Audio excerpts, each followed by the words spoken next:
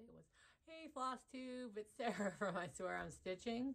Today is February 8th and it is Flosstube 8. I already forgot everything and just started. Thanks for stopping by. If you're new, if you're returning, thanks for coming back. It's good to see you. You look nice today. I have another snoring dog. It's an everyday thing. She's 12. She does a lot of that. Anyways, so we will start with life because I like to get that out. Sorry. Let's see. We had a big ice storm and I've got some pretty pictures to show you guys. It was great because it meant for once in a bazillion years, the BMV closed. So I didn't have to work Thursday, Friday, or Saturday. Oh, it was glorious. Even better since we somehow managed to not lose power. I have no idea how we did not lose power because we had so much ice and then sleet and then snow. And we have a lot of big trees behind our house. And luckily, none of them broke on any of our stuff. We have a big giant batch of tree limbs hanging like right over our porch. So I'm glad that didn't break. Let's see if I can find pictures. I don't know why I'm humming. I can't hum. Okay. So see if that shows up. Look at that ice. Oh. That's the big giant massive tree. Like that was me shooting straight up on our deck. And then tree branches hanging over our back. Oh, so pretty. I mean, ice is bad, very destructive. A lot of people in the area don't have power still. But, gosh, it's beautiful. That's it for life updates. My kids missed a whole bunch of school.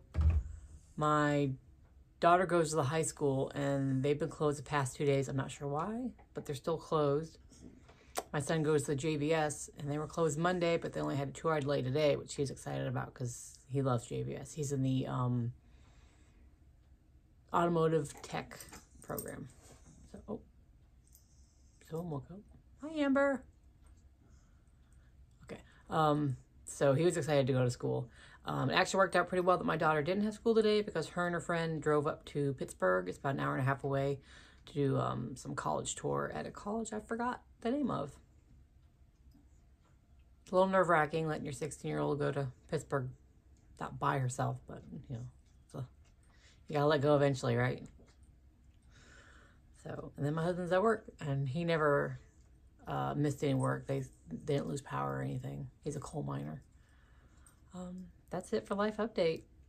Nothing much else going on. Physical therapy's going well. My back, it's feeling a little better. Better enough to where I finally started exercising again. Taking it slow and back on the treadmill in the basement for about half an hour. I tried to run a couple times and that was not a good idea. And then when it's been nicer, I've been walking Amber. And then, so yeah, things are slowly but surely getting better. It is crazy how much your nose itches when your camera turns on. Oh my gosh. That's it. Sorry. You don't want to see me scratching my nose. That is it for life updates. So we will, aw, now you got the ass end. That's not fun to look at. Amber. Oh well. Just got a skinny little butt. Anyways, sorry, gosh. Let's see. Oh, just messed that all up. Who cares? On to the stitching. So, like I said, I didn't have to work, so I got like a lot done. I actually started reading a book again. I haven't read in forever. So we'll start with finished objects. First off is I finished my Winter Cardinal etching by Heart and Hand. It was for WIPCO. It was number 5 called for this month. And I also used it for Stitch the Winter Olympics, hashtag Stitch the Winter Olympics. That's run by the Naptime Stitcher on Instagram. And you can print out like a list of the things for the days I got some project ideas written next to them. And it was day, excuse me, number 4, which was something with an animal. So I finished it, and I think it's the cutest thing ever. As I get older, I like birds more, especially cardinals. The pattern has you do the face and the beak in the red as well, but I saw someone else online did the black and the orange, so I like that better. Trying to get a screen grab. But yeah, the only thing I changed was, well, I didn't use any of the called for specialty threads. I used the called for DMC, and then for the red I used a DMC variegated 115, and then just some random black and some random orange. But yeah, I asked my daughter if I should make it into an ornament for our tree or a little pillow for my dough bowl, and she voted pillow. So eventually I'll make that into a pillow. Oh yeah, this is 32 count linen in scroll by Stitch Me. Oh, I love this fabric. This is a beautiful neutral. Oh, this is upside down. Look at, it's a beautiful neutral. I love that that's such a little project. I have so much of that fabric left I can use for something else. I'm gonna duck down and scratch my nose. Ta-da! So that was one FO. I need another desk or something to put my crap. All right, put it there. Anyways, and then I finished February flower for the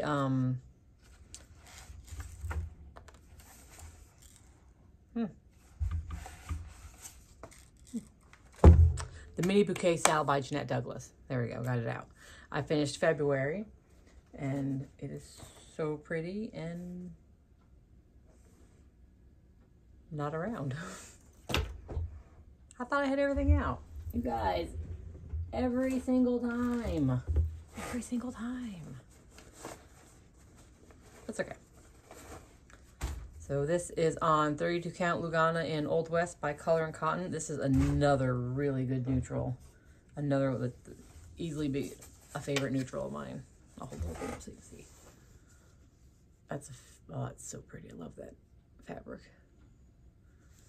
And then there's the February. Isn't that pretty? I'm just using the called for it. Well, it's worked in, you know, fancy flosses, over dyes and things. I'm just using most of the recommended DMCs, and then sometimes I don't like the color, so I just go through my DMC stash and pick out a new one. So that's February. And this is what it's going to look like all done. I still have not started the outer border because I'm still debating on whether or not I want to do it in white, like it's called for, or if I want to do it like a green eventually. That's what it'll look like when it's done. See the white border? I'm just not sure. You can't see it very well, and I really hate stitching with white. So I may just do like a green around there. We'll see. Saving that for kind of towards the end. And then, not stitching related, but an FO, I finished my daughter's quilt. The Starfall quilt. I finished hers. I had a major sewing bug going when we were closed during the ice storm. Oh my gosh. Everything on me itches today. So, this is her quilt. It is Starfall Quilts by Emily Dennis of Quilty Love, I believe. And I did it in Konas, in yellows, and Moon and Stars by Andover in black. So as soon as tomorrow, I'll be mailing it to Missouri Star Quilt to be quilted. And because her birthday is in April and she has to have this before she turns 17, because these are supposed to be quilts for their 16th birthdays, I'm going to pay the extra to have them bind it. Okay. You stand up. Sorry, Amber. Okay, so it goes from dark light purple. It's got the black. I'm not gonna be able to stand up so you can see. And then, ugh. And on my tiptoes, I'm kind of short. I'm 5'6". Oh, it's so pretty. I love it so much. Those are my favorite purples down there. So yeah, that's my daughter's quilt.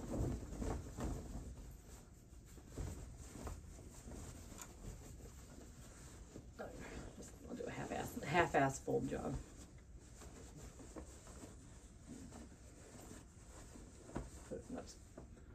Put it on my sewing machine.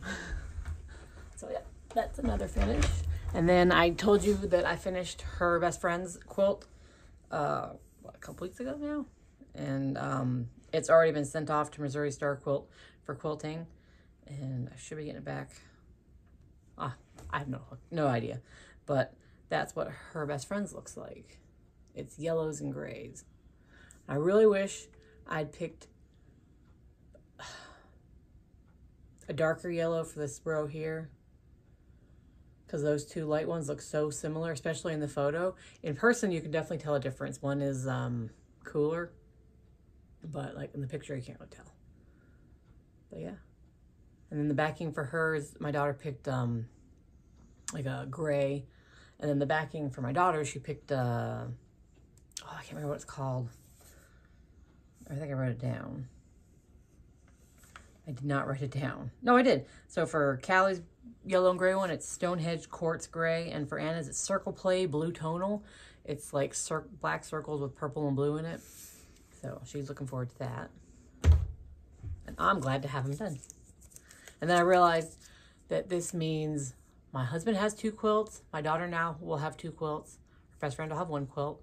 My dog's going to have a quilt. And my son still only has 1 quilt. His was one of the first quilts I made, and he helped make it. So I owe him a quilt. I have to have him look through my magazines and patterns, and he can pick one out. But I was so super excited to have that done. And those are my FOs. Yay! And now on to whips. All right, so I am currently working on Christmas Boughs by Wild Violet Cross Stitch.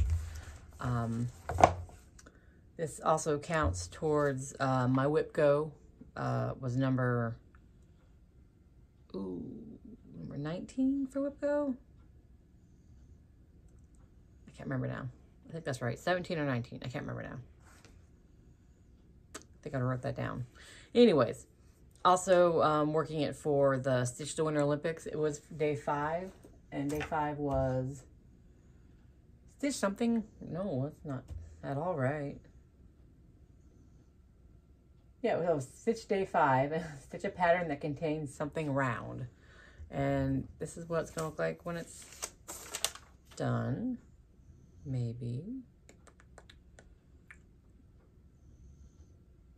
Maybe not.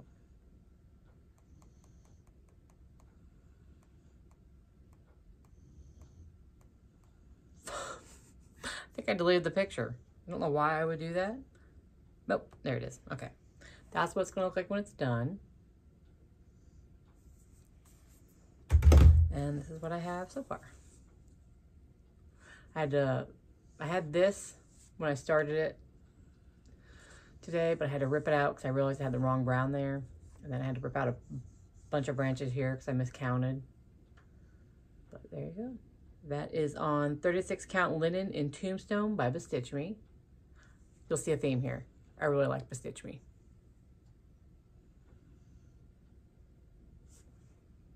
I love the little baubles.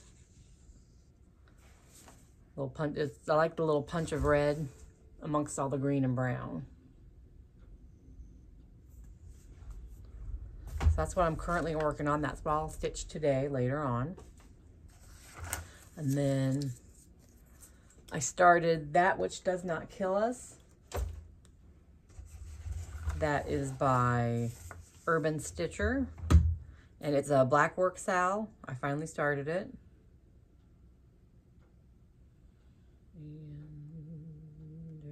And that's a picture of the outline. the first clue was released, which was hemlock. I am nowhere near doing the first release. So I'm going to be, this is a style that I'll definitely be behind on. And it's been a long time since I've done black work, and I did it on a higher count, like 14 count and Ada. So it's, I found it kind of hard to find my groove with this. I mean, I got there eventually, but I say it's 32 count Lugana in Harvest Moon by Color and Cotton. This is a good neutral. It's a little yellowy, so not one of like a future go-to, but it's a good one. And that's all I've got so far.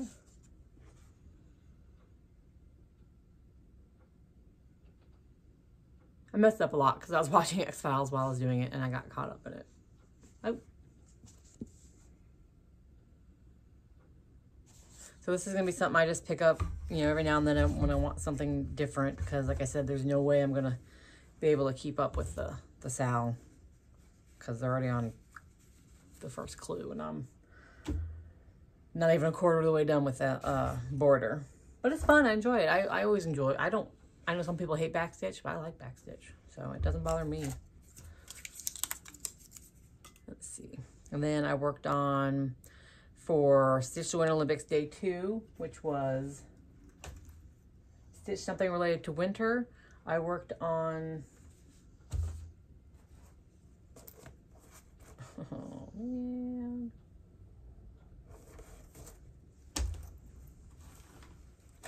what did I work on? Oh, I worked on Winter Cross Stitch 10. That's by the Floss Box. And it is on 32 count Belfast linen in tarnish by Picture This Plus. And I really did not get very much of this done, like, at all. I was not feeling it. It's super cute, but like I said, I really hate stitching white. There's a lot of white. But it's super cute, and I love polar bears, and I love snowmen. I probably will not stitch the snowman pail he's holding, because it just looks like he's holding a severed snowman's head. And while usually I wouldn't appreciate that little bit of morbid touch, not for this one. So I'll just leave that part out. Like I said, I basically finished the heart, and that was it. And then I called it a day on that. I hate white, you guys. It's such a small piece. Well, it's going to take me forever because I hate white. Why do I have to like snowmen and polar bears so much?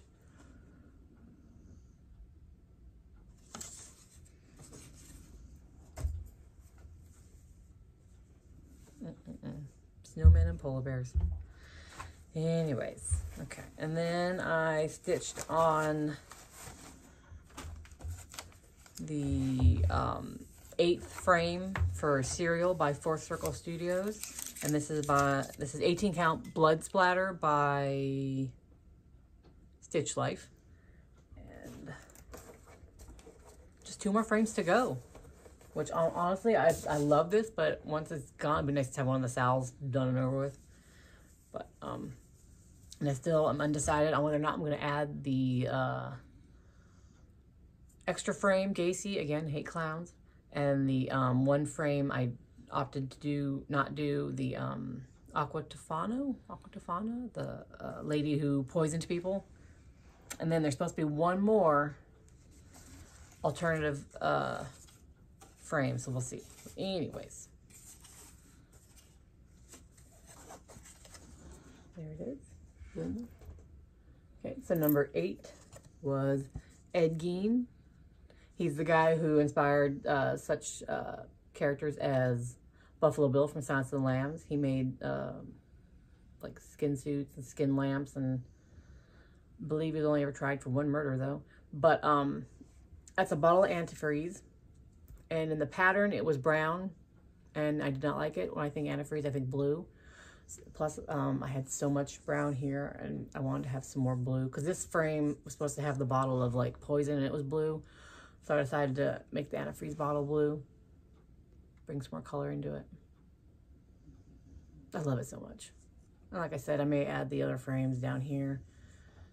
We'll see what the 3rd one is, and if I can make it fit and make sense. We'll We'll see. We'll see.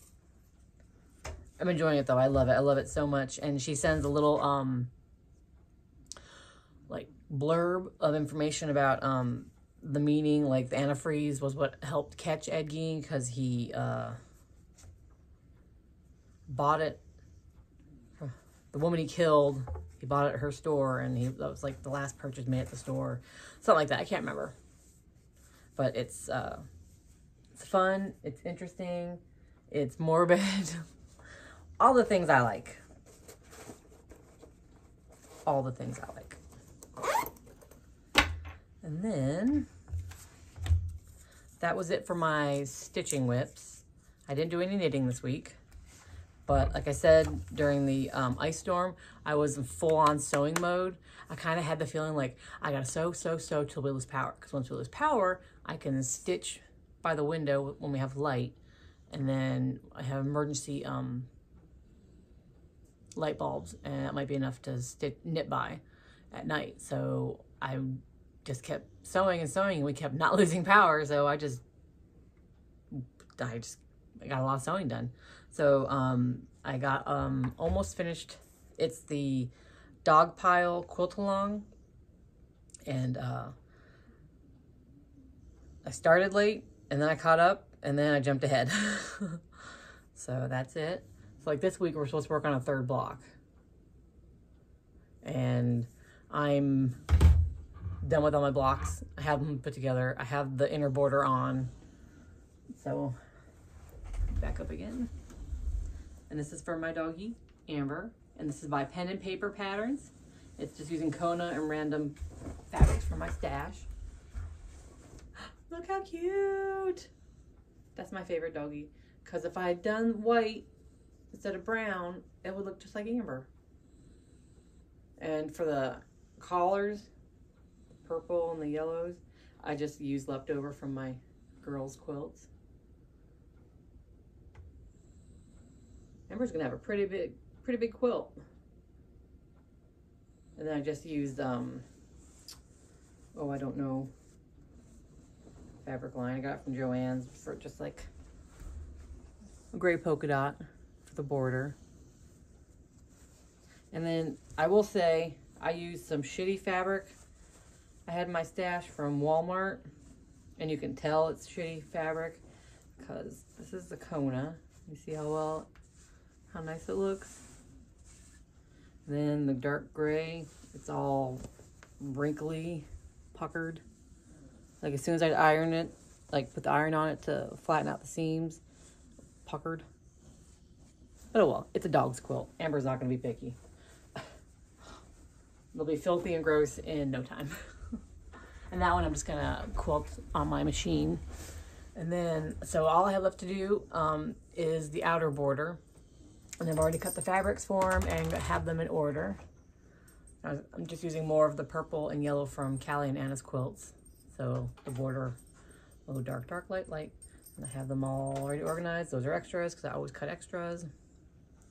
So yeah, not sure when I'll get that done. Probably not this week because I'm gonna work on my stitching today and relax. Like I haven't relaxed all week. And I'll probably, and then this weekend I'll probably sew that. We'll see though. You never know what's gonna happen. I hate to say for sure what I'm gonna do. And then, so that was all my whips. I don't have any haul plans. I'm going to work on the, as you can tell, I have not, speaking of Sal's, I've not worked on the ABC Dinosaur Sal by Cloudsfactory. They're the February clues, those top 2 dinosaurs. I haven't even started those yet. Excuse my nails, I'm a nail biter. I haven't even started those yet. Once I'm done with Christmas Boughs, I'll start this. Because that's my whip goal is to finish that. And though I will, actually no, I lied. Because I have that to work on for some of the Stitch the Winter Olympics prompts.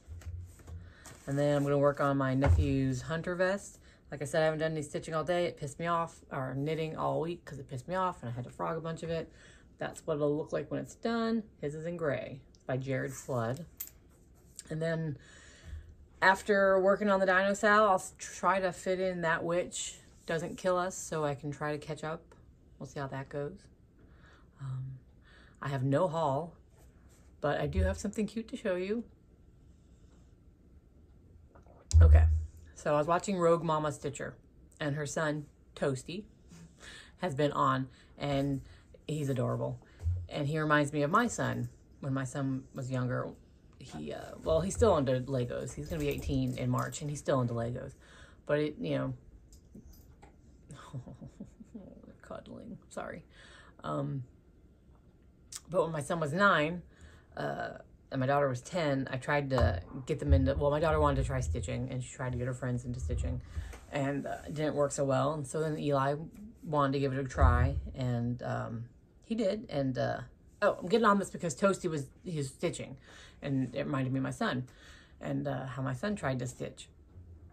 And I said he stitched one thing, it was his name, and luckily he completed it because his name's short, Eli. And she asked if we still had it, and we do. It still hangs proudly in his room. I went upstairs and stole it off his wall. And red is one of his favorite colors. Isn't that cute? He was 9, and I have pictures of him stitching it. Look at him. Oh, look at my little boy. Oh, this is going to be 18 in March.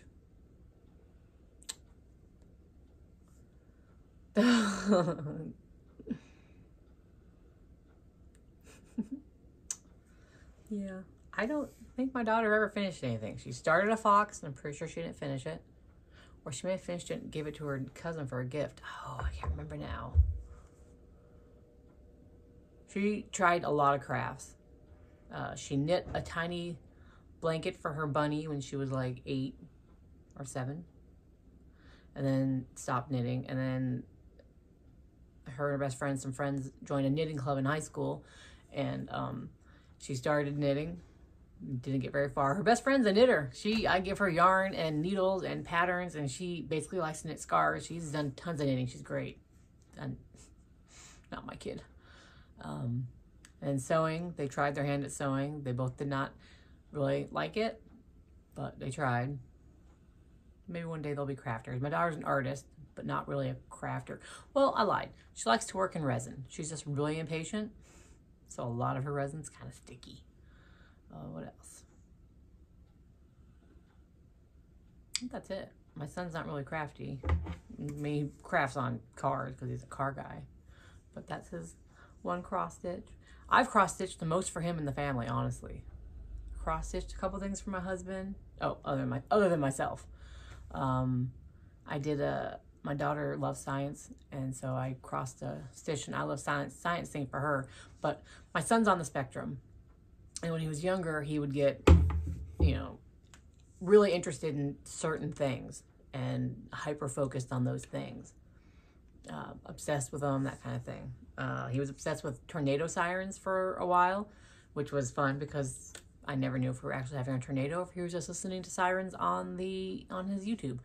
So his favorite siren was the Thunderbolt 3000, and so he asked me to cross stitch that, and I did in yellow. So that's hanging in his room still. Then he got really into retro games, and he has circled back and is back into retro games. And so and Sonic in particular. So I cross stitched him Sonic the Hedgehog. He was really into motorhomes, RVs, so I cross-stitched him a pretty decent-sized RV. That's still hanging in his room. What else? He got really into the Lorax, so I embroidered him some of the trees. I forgot what they're called. That's still hanging in his room. Oh my gosh, I'm trying to remember if there's anything else I've stitched him. RV, Thunderbolt, Sonic, Lorax. I feel like I'm missing one, but I could be wrong. Yeah, so like I said, he's on the spectrum, so he gets really into things. But actually that has, as he's grown older, that has faded. Like, not faded. It's, I don't want to say severe, the obsessions. He's into things. He's just not like hyper-focused on those things. Oh, the tornado sirens was fun, but frustrating because, oh my God, we listened to a lot of sirens and oh my God, they're loud. But it was fun to drive down like a highway or drive in a city with him because he'd be in the back and he'd just yell out the name of a siren. And I'd be like, I don't even see a siren anywhere. And so I'd have to pull over so he could get out and take a picture of it. But he was just like, he wouldn't be looking for him. He would just like catch him. He'd see him. That was fun. Oh, he was really into fire alarms. So we would go into like hotels or restaurants or stores and he would tell me what the fire alarm was, the make, and all, like just all the information about the fire alarm. So much so that he has a few fire alarms and they're like set up downstairs in the basement. So yeah, it's fun. I've learned a lot of things I never knew I needed to know. Which is okay, because I'm pretty sure I babble on to him about things like Star Trek, you know. Anyways, that's all I have for you guys. Sorry I rambled there. Like I said, no haul. I should have some stuff coming in. I splurged on myself and bought some fabric. And I have that Edgar Allan Poe box coming. I'm just going to bitch real quick. A year ago, roughly, I pre-ordered the Outer Space Stitchy box. Excuse me. And I think it was supposed to ship like originally like September, and then it got moved to December, and then January, and still no Stitchy box. And remember that part, that the piece I was missing from the Halloween countdown? That never came. So yeah, I will never ever order from Stitchy box again, unless I need something specific like I only can find there, like some of the limited edition threads that she has in the boxes. I'm not sure if they're available anywhere else. Like there was a poison apple from years ago in a box that I needed more of. I ordered from her a year ago, I don't know. Sorry, I got my haircut, looks like crap. But yeah, so I know it's a pandemic, there's supply issues, but if that's the case, then you need to stop offering boxes and I don't know, focus on something else. Or I don't know how all these other people are able to fulfill their commitments for mystery boxes. She can't. If you're friends with her, I apologize. It's just very frustrating to spend money on something you don't get when you're expected to get it every single time. Like I had surgery and then I got upset that I wasn't able to eat all the delicious foods my family was eating. And then if I was eating, it was this tiny amount of food. So like wasn't even spending money on food for myself really. So I went on a spending spree, a transfer addiction. And I bought 4 Stitchy boxes. And my spring one came in the summer. My Halloween one was missing a piece that I've never gotten. My Christmas one came late, like 4 days late. And then this outer space box, God knows when the hell I'll get it. So it's very frustrating. But the money's been spent, so I want my product. Yeah, I'm leaving you on a negative note. I'm sorry, that sucked. How about some beagles?